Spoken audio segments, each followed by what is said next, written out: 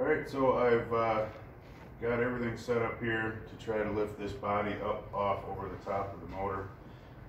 I've got a cart underneath the entire drivetrain, under the K-member, the transmission mount, all of that, so that that's all steady and blocked where it's supposed to be. The rear end's blocked. Mounted these chains up to the subframe up here and hooked them to the hoist.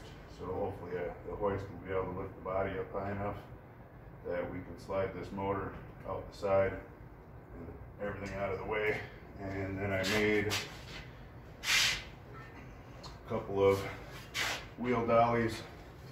Just welded some stuff together. I'll drill a couple holes in it and bolt one of these on each side where the K-member was bolted. Maybe run a piece of metal across the bottom so that we can still roll the body and everything around. And then I have access to the motor, both the headers, all the bracketry, and everything else we need. So I'm going to climb underneath. I'm going to get all these bolts off. I've got a little bit of tension on the engine stand on the body right now, so hopefully when these bolts come off, we can just start jacking the engine hoist up and get enough room to slide this cart up.